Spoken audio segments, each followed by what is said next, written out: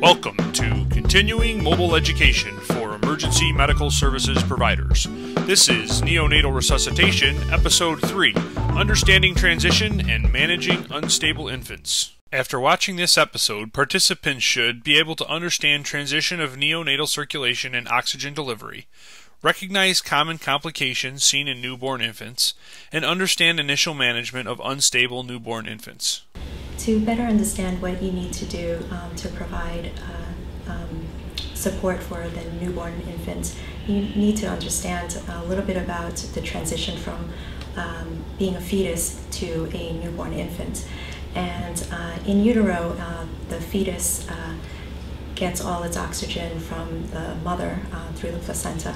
And after birth, essentially a couple things need to happen in order for the baby to transition properly without getting into trouble.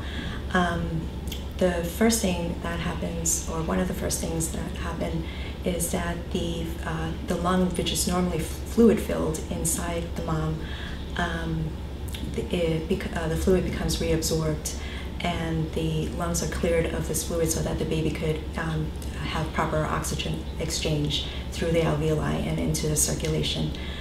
The second thing is that the infant also needs to establish spontaneous respirations.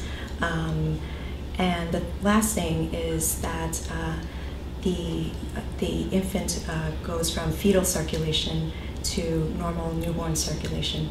So part of helping the baby transition, what you want to do is make sure if there's any oral secretions to clear the mouth, either if with a bulb suction, or if you don't have a bulb suction, use a cloth and gently wipe the mouth clean. If you have a suction catheter, you could also suction from the esophagus. And then providing the stimulation will help the baby establish spontaneous respirations. It's not necessarily needing oxygen for the baby to transition properly, but the act of the infant taking the first breath and breathing in and out helps clear that fluid out of the lung, and also maintains a healthy circulation. Before the baby is born, the placenta does the majority of the oxygen exchange, and by clamping the cord, you're essentially taking the placenta away, which is a low resistance circulatory system. And by doing that, you're increasing your systemic circulation, and at the same time, while the baby starts breathing, the pulmonary vascular resistance comes down. The pulmonary blood vessels vasodilate, and therefore more oxygen can be exchanged and transported to the rest of the body. If the infant does not do all these things, then he or she could get into trouble and go into acidosis and decrease oxygen tension in the blood.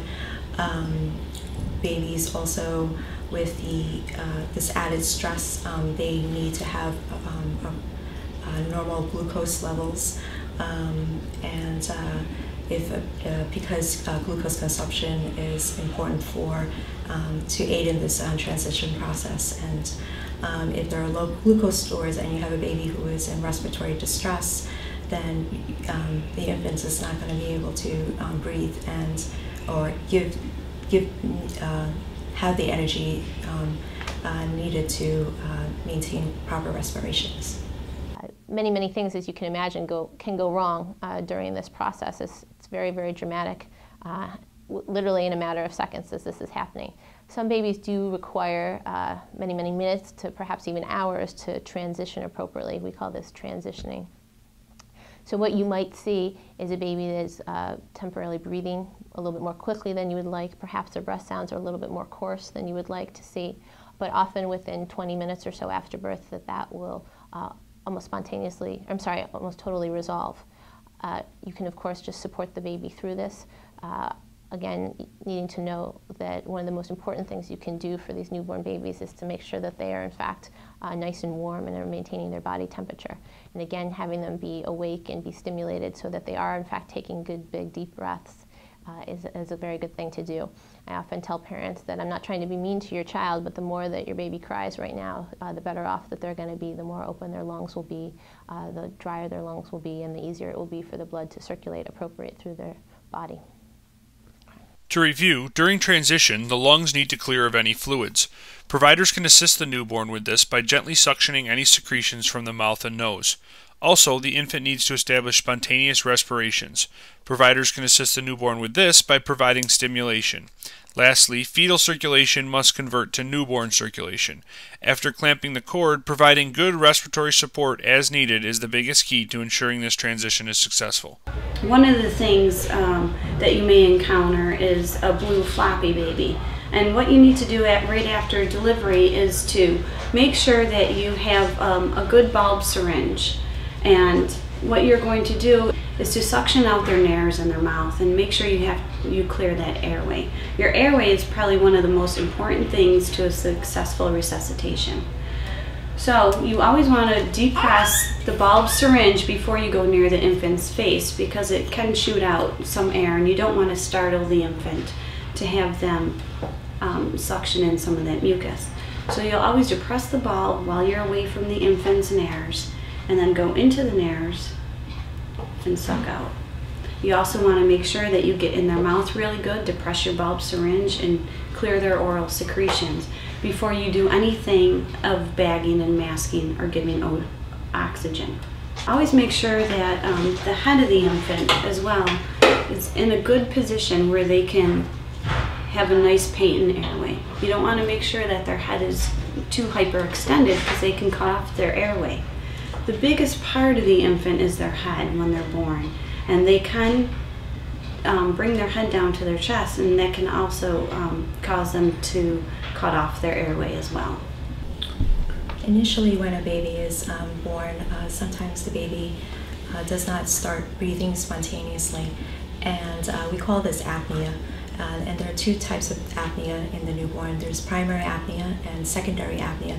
With primary apnea, the infant's, the rest of the vital signs are okay, the heart rate is okay, the blood pressure is okay, but the infant just needs a little bit of stimulation by the provider to remind him or her to breathe. And usually, if an infant is in primary apnea, all you need to do is stimulate the baby to get the baby breathing. If the period of primary apnea is overextended, so the heart rate starts decreasing, and a late finding of now we're going into secondary apnea. A late finding of is that the blood pressure will start decreasing as well. So to help an infant out of secondary apnea, no matter how much tactile stimulation you give, the baby is not going to start breathing. So at this point, you need to give positive pressure ventilation with a bag and mask. And generally speaking, the longer the infant is in secondary apnea, the longer you will need to get the baby out of secondary apnea by giving positive pressure ventilation. If you need to give positive pressure ventilation, making sure the size of your mask is adequate is important. So you generally want to have a mask that covers the nose and the mouth, does not overlie the chin, and there are no areas for leaking of air. So this mask might be a little too small for this particular baby, only because it doesn't cover the mouth well or completely. This mask is probably the more proper size mask for an infant. And so when you select the mask, you want to hook it up to a bag.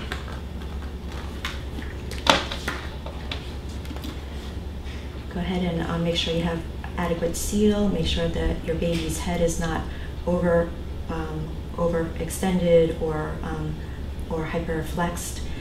Hold the mask with the C and E position for positioning, and then you would bag at a rate about